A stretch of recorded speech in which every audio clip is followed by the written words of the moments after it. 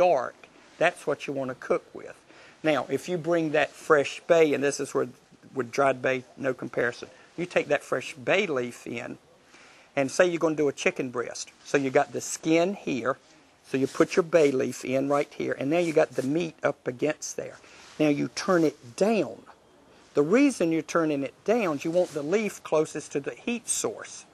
And what it's doing is the heat comes up, the oils leave. There's only one place to go, into the meat.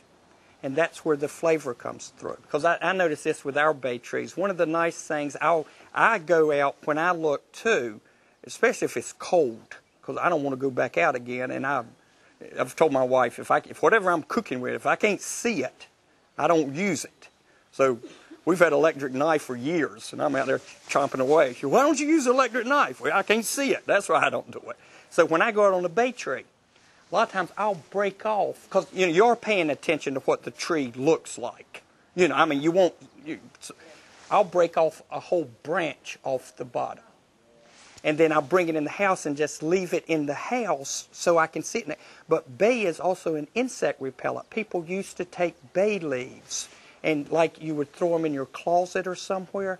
They have insect repellent properties. You can do that with rosemary too.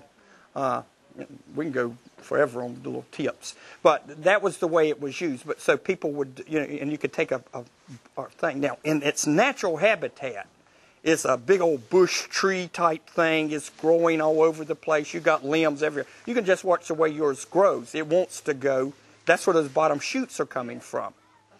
That's the way to do it. But my next class. All right.